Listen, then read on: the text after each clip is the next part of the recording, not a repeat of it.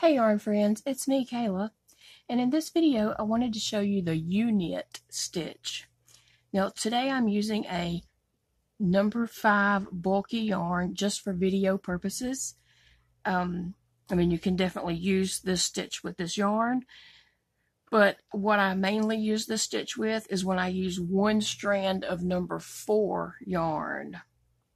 And sometimes when I use 2 strands, but mostly when I use one strand. So for the U-knit, you wrap on the top of your peg and kind of don't go all the way around. You just kind of go on top and to the back a little. And then bring your stitch over. So you go on across the front, hold it to the back, and then bring your loop over. Again, across the front, curve it to the back a little,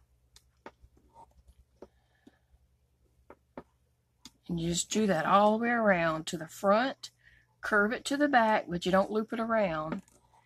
Pull your bottom stitch over, and then take that same yarn, pull it onto the front,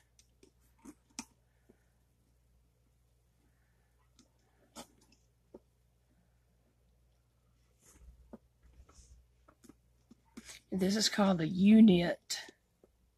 Kind of making a U with your yarn. And bring that loop over. And you just do that all the way around.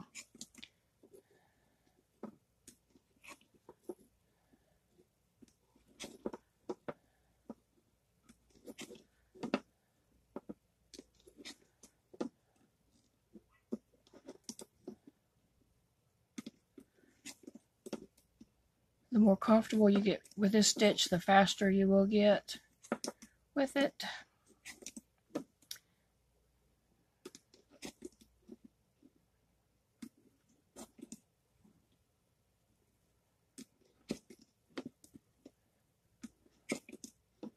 And if you're doing a project in the round, you would just keep going around and around, counting each row. That completes a row, so that would be row 1 of U-knit. And you just keep counting that all the way around. So that is the U-knit stitch.